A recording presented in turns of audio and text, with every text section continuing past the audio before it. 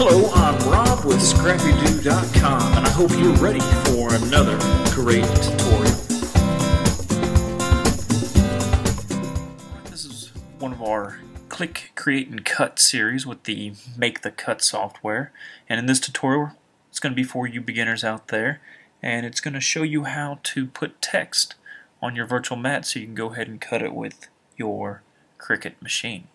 So let's go ahead and get started. I'm going to go ahead and just get a tab over here that I've already selected, and you're going to want to click anywhere on the virtual mat, it doesn't matter where, and it's going to be indicated by this red bar that's here, and that's where your text is going to start.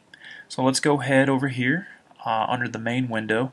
As you can see, there's 3 tabs. You're going to click the one that says Text and Fonts, and over here there's a drop down menu, and you can go ahead and find whatever font you wish that you have installed on your computer.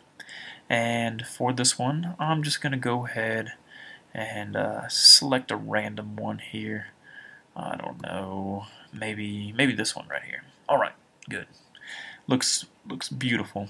So alright, so if you don't have the particular font installed, you can go ahead and click this button right here, and it will you can go ahead and load a font onto this, so that way you don't have to actually install a font onto the computer and bog down your system. So that's one of the great features of this software. It allows you to load font. So alright, we selected our font, then we need to get the text onto the mat. And you can't just start typing, because you need to go ahead and click this pencil and this tool right here. So go ahead and we're going to click this button here, and this window will appear, and we'll say Add Text Group. And I'm going to go ahead and add some text here.